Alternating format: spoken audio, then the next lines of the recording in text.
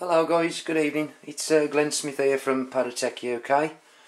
This is just a short video to show you the progress that we've made on the mechanism that we're using at the moment to mount the remote modules onto generic tripods.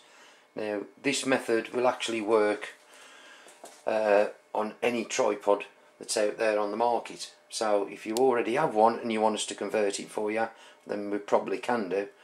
But we are on about supplying some tripods with the initial kit that we will be sending out. Okay, when we get the kits up and running. So basically, what we've done is we've mounted a magnet onto the tripod base. Okay, and I've done that with all of them. So as you can see, if I back up a little bit and I hold the remote module by the tripod, and you'll see that it's on there quite good. Okay, so don't think there's much chance of that coming off. Right, as you can see, if I move it about a little bit like that, it's on there pretty good. Now, just to show you that it isn't actually glued on or screwed on, if I twist it, and there you go. Okay, and you can see where it's been. There's a little bit of dust on there off the magnet.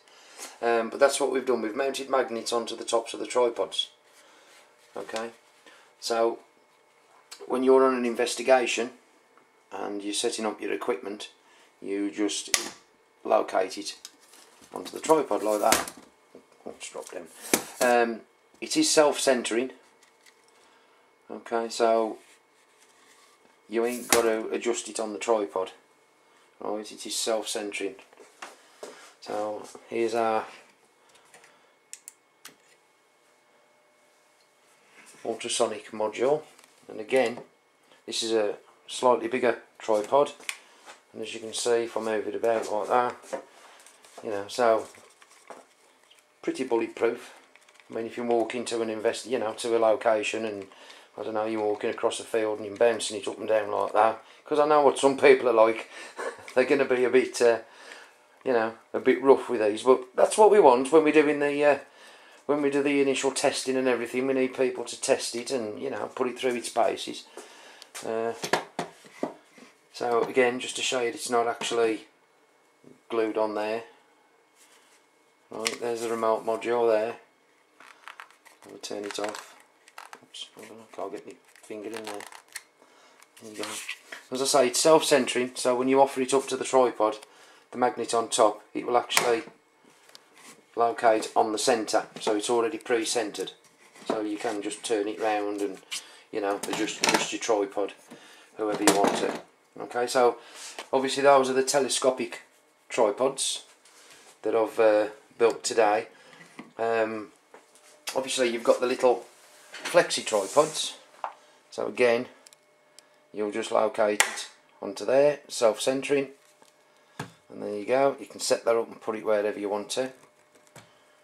Okay, and then also what I've done, just get that off there, is I've done some little bases. Okay, so you can scatter these around the place. Again, self-centering, just put it on there, and there you go. And obviously you can turn it round if you want to. It won't go nowhere, won't fall off. Obviously that's the front of this one, that's the sonar module. Okay, so yeah, pretty successful test on the tripods. Really easy to move, just twist it off and it comes straight off. Pop it back on and there you go, and you're away. So I'm pretty sure that these will be standard on all the remote modules.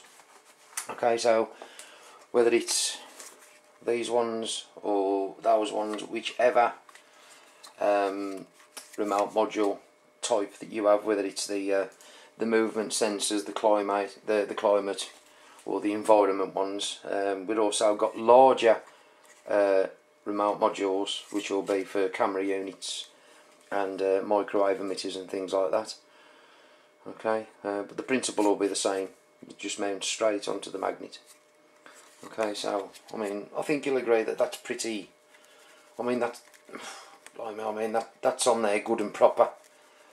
You know, I mean you've got to be really heavy-handed, or you know, you've got to be really heavy-handed to get that off there.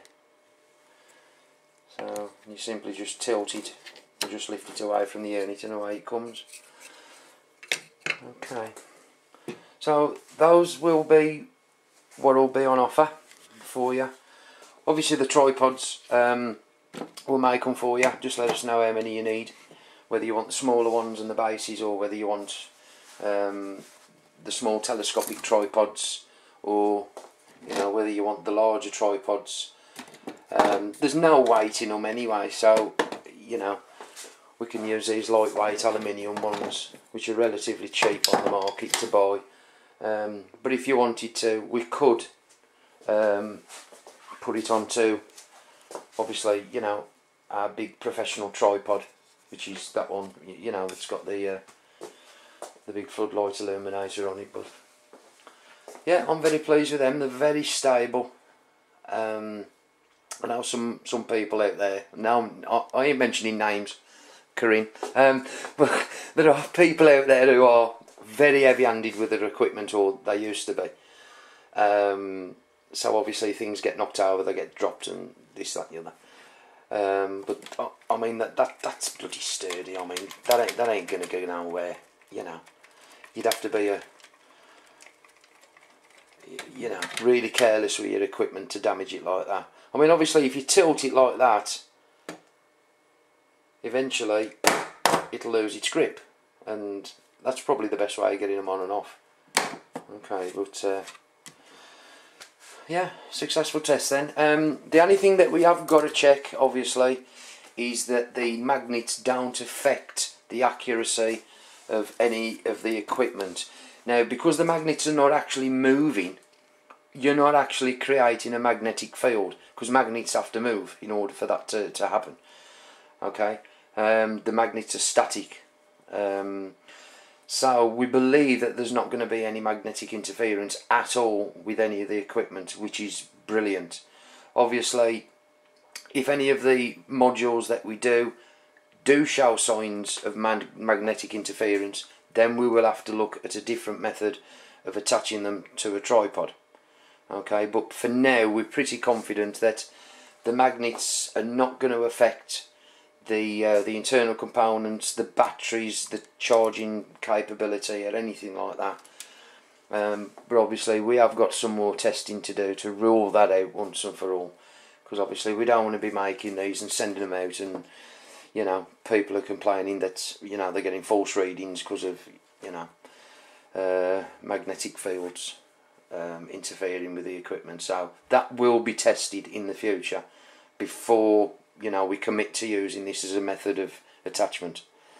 Okay then guys, so thanks for watching anyway. If you've got any questions, just leave your questions below, or contact us on our Facebook page at PARATECHUK UK.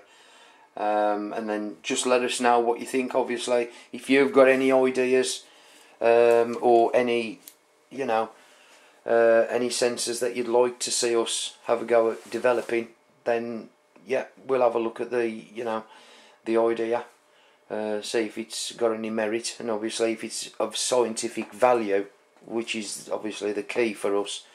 If it is of scientific value, then yeah, we will, you know, we will look into it in depth. And consider building one. But anyway, thanks for watching, and I'll keep you updated on the progress of the equipment as the builds continue. Alright then, thanks ever so much. Speak to you soon. Bye.